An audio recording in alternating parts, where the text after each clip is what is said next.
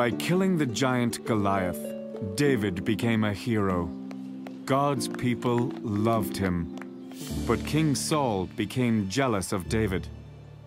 King Saul had a son named Jonathan, who was a prince of Israel and David's best friend. King Saul told Jonathan and all his servants to kill David. So Jonathan decided to warn his friend. My father is looking for a chance to kill you, but I have a plan. Tomorrow morning, you hide behind that big rock. I'll come out with my bow and pretend to shoot at a target. Then I'll send a boy to find the arrows. If I say to him, "No, you've gone too far. The arrows are closer to me," that means you are safe. But if I say, "Go farther.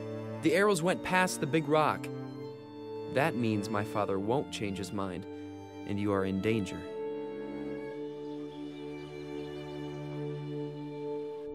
So David hid behind the rock. Saul and Jonathan were nearby. The king was very angry with his son.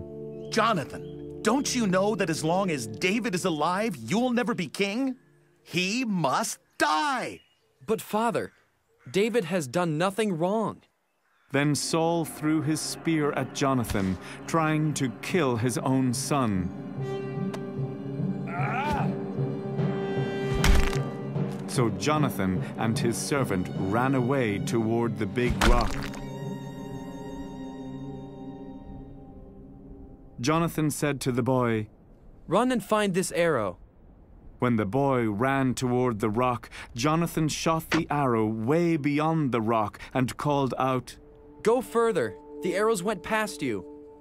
So David knew the news was bad. When the boy left, David came out and hugged his dear friend. Even though they were grown men, they were both crying. But David cried the most. "David, my friend, go in peace. We have been promised by the Lord that you and I and all our descendants will be friends forever." Years later, Jonathan and his father died in a battle against Israel's enemy, and David became king. Because of his great friendship with Jonathan, King David took care of Jonathan's crippled son Mephibosheth for the rest of his life.